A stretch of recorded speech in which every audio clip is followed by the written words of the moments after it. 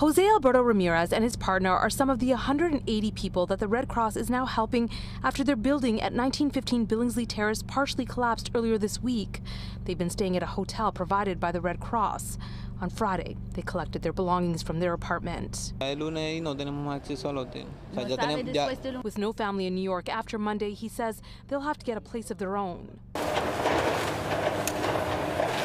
The couple is frustrated by what's happened. And now, the city is revealing new details about the collapse. It says back in June, a New York State licensed professional engineer incorrectly labeled the building's load-bearing corner column as decorative.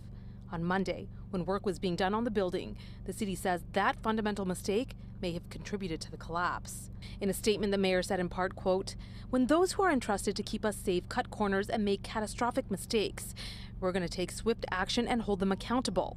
Congressman Richie Torres, who represents the Bronx, agrees. The fact that a licensed engineer would misdiagnose a structural column as decorative is a staggering act of incompetence for which he should be held accountable. The Department of Building says it is now reviewing more than 350 recent filings by the engineer.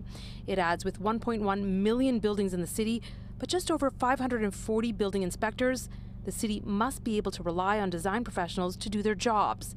Representative Torres is now partnering with Representative Adriano Espella on legislation to improve building safety. One is one too many, and it's so catastrophic that there are people who have lost their homes.